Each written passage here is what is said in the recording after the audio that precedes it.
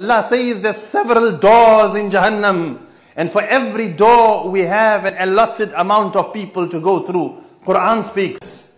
He said Hawiyah is for Fir'aun. Hawiyah is for the munafiqeen. Innal munafiqeen fi darkil asfali minan nar. Allah says the munafiqeen, the hypocrites, will be in the lowest portion of the fire. And that is where Fir'aun is, even lower than Shaitan. Because Shaitan, no matter what, never ever claimed he was Allah. Fir'aun said, Ana rabbukumul a'la, I am your Lord. Then comes Jahim. In there is the mushrikeen, those who made shirk with Allah subhanahu wa ta'ala. Thereafter is Saqar. Saqar is for those who accepted Islam and then renegated and went out of the fold of Islam. Allah save us. Then subhanallah is the Ladha, that is where Shaitan will be, and the fire worshippers, they will dwell in a place called Ladha. Then is the Yahud, those rebellious, disobedient Yahud, whom killed and massacred and assassinated the Anbiya. They will be in Hutama. And finally the Nasara, those who said Allah has a son, they will be burning in Sa'ir. Then there was a long silence. And subhanallah, after this long silence, Rasulullah sallallahu alaihi wasallam looked at Jibreel and he said, "Oh Jibreel, what is the silence for?" And Jibreel said, "Haya and mink," out of embarrassment and shyness from you, Ya Rasulullah. He said, "Go on." He said, "I said 6 doors." You know, people say, I want paradise, I want paradise, I want to go to paradise. I ask you, show of hands, who wants to go to paradise? Put up your hand. That's the entire hall here, mashallah. Well, to get there, you need to die. La ilaha illallah. Who wants to die? No one. I tell you what, it's our duty to take care of the life we have.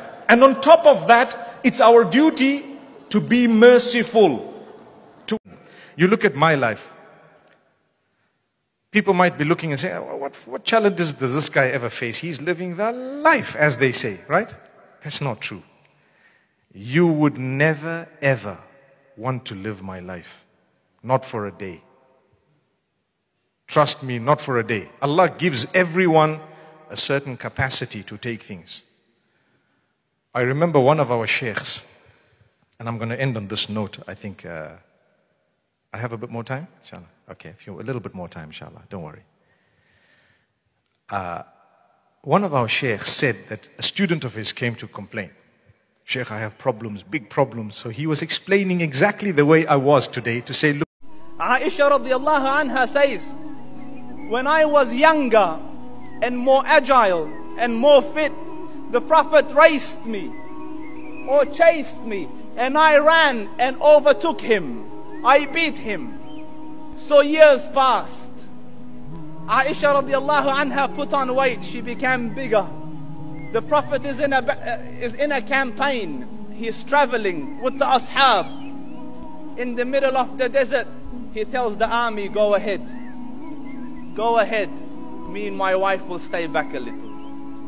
So when they're gone and out of sight, the Prophet ﷺ looks at her and says, you want to race? Salawatu Rabbi wa salamuhu alayka ya Rasulullah. So they stood and they ran. And the Prophet ﷺ beat her, won the race. So he said, this one for that one. The sweetness of joking. It wasn't rude and vulgar and obscene and over the top and difficult.